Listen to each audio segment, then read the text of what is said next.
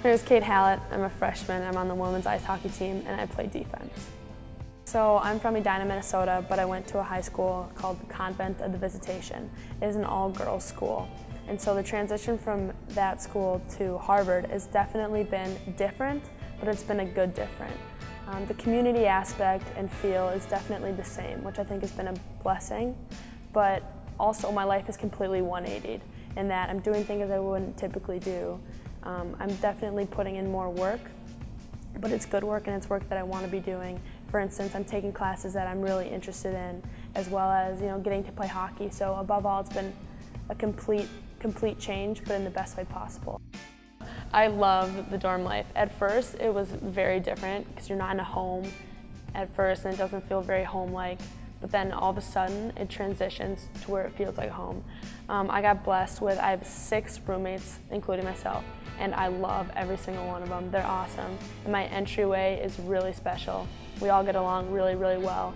And I think the fact that they have all the freshmen in the yard is a really phenomenal idea, because here we all are together going through this transition together, and it's been really fun.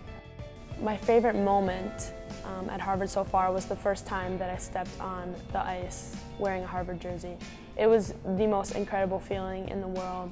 And the first time I walked into that locker room, I knew immediately that I had 20+ people who were going to be there for me in a heartbeat. And beyond that, not just the team, but the whole Harvard hockey community is truly incredible, and they have brought me so much joy, and I know that they'll continue to do so. Being a member of a team has made my transition so much easier than I thought it was going to be. Walking into that locker room, you immediately know that you have 20+ girls who are going to be there for you in a heartbeat whenever you need them.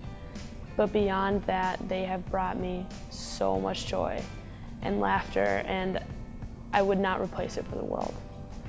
It's been an incredible experience thus far, and I've only been here a couple of months, and I can't imagine what the next 3 years are going to bring.